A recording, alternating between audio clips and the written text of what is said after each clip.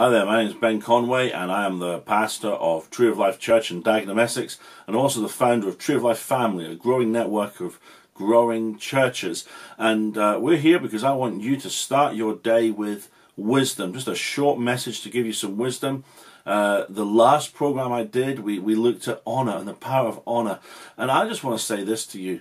The person you honor determines where you end up. The person or people that you honor determine where you end up. Let me say that one more time because I want you to grasp this. The person or people you honor in your life determine where you end up. You know, you could be a traffic light and the traffic light could be bright red and the traffic light could say stop. You can't go any further. You know, and if you go at a red light, that's breaking the law. In the United Kingdom, if you do that enough times, you can actually lose your driving license, lose your ability to drive, if you continue to go when the sign says stop. But how many of you know that if there's a traffic officer and the traffic officer's there and the traffic officer signals for you to go, then there's no crime committed. Then you've done nothing wrong by going when the sign said stop. And I've found that if you have the right person in your life, all of the signs could say stop.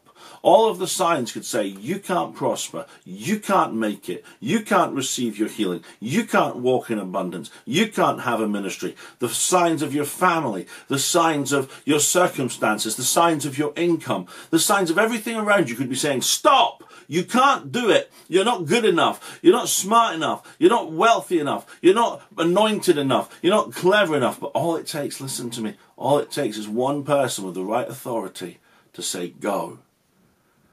And you can go, and you can walk into your dream, and you can walk into your destiny, and you can walk into everything God has for you. And I tell you, that's our wisdom principle for today. Listen very carefully. One man can override every sign in the universe if you just honor that one man. I mean, that's powerful, isn't it? I mean, you've got to realize that Jesus, if you honor Jesus, he can bring life into the dead of your situation. You know, all the signs for Mary and Martha were stop. You can't have your brother back. He's dead. He's been dead for days. He stinks. He's mummified. He's in the tomb. The stone's in the way. He's never coming out. You've lost your brother. But one man said, Lazarus, come forth. And he came forth. You know, you look at Timothy's life. Timothy was a timid man. He was scared of confrontation. He didn't like dealing with people. He loved the scriptures, just wish he could stay in a room and just read the Bible, but didn't particularly much like dealing with people. He had some very difficult elders in his church. But you know, Paul wrote to him, and Paul invested in him, and he honored Paul, and that power on Paul transferred into him. Paul says, a gift was imparted to you. And Timothy ended up pastoring a church of 100,000 people, according to most scholars. And so it matters who you honor. It matters who you invest your life to. It matters who you listen to. In 1998, I heard a young Texan preacher called Andrew Womack. Back then he wasn't on TV. Back then all he was doing was teaching the word and giving away free cassette tapes. And I got some of those free cassette tapes. But what he said was life-changing for me, that our spirits are completely transformed by the new birth, that we have to renew our mind, that God wants us well, that God wants us wealthy, that we're not to limit God, that we need to harness our emotions, that we need to develop an attitude of excellence in everything we do. What he said transformed me, and then I watched him live it. You know, I've seen these preachers fly into these meetings and fly out of those meetings. They never touch a human being. They never shake a single hand. But Andrew, in that meeting, there was over 2,000 people that first time I saw him. And he was shaking everyone's hand. He was saying hello. He was investing in people. He helped me put my baby in a pushchair. My baby's taller than me now. He helped me put my baby in a pushchair all those years ago. And Amanda asked him some questions, and he chose the right tapes, cassette tapes, and gave them to her for free. And I said, Lord, I want to be like that. And so immediately we started partnering. We've been partners for 20 years nearly. Immediately we started giving. And you know, guess what? That same anointing to build, to teach, to increase, this has always been on us. because of who we chose to honor.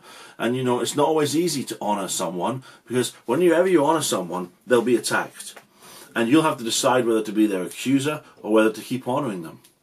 I was attacked very severely a number of years ago, and a lot of lies about me were spread about, and there was 2 or 3 young pastors who were really coming to me and saying, mentor me, help me. They were honoring me, and the ability to plant churches and build strong churches was coming on them because of that honor. When they saw that attack, they stood back.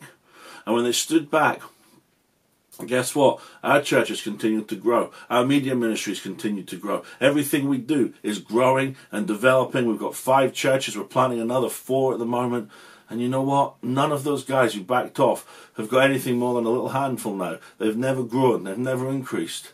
You know, what I've found when my mentors are kicked or my mentors are attacked, I'm thinking of a dear pastor of mine that went through a horrific experience a couple of years ago. I learned more from sticking close to him in the storm on how to handle storms than I've ever learned. And so honor, even in the tough times, because one man of honor can say go when everything else in your life says red, says stop, says you can't go. And one man can lift you to where you need to be, or one group of people. And so choose who you honor very carefully and honor them. Praise God. I hope this has blessed you today. I know it's blessing me sharing this wisdom. My name's Ben Conway. I pastor Tree of Life Church. This is Start Your Day with Wisdom. And remember, God is on your side. Amen.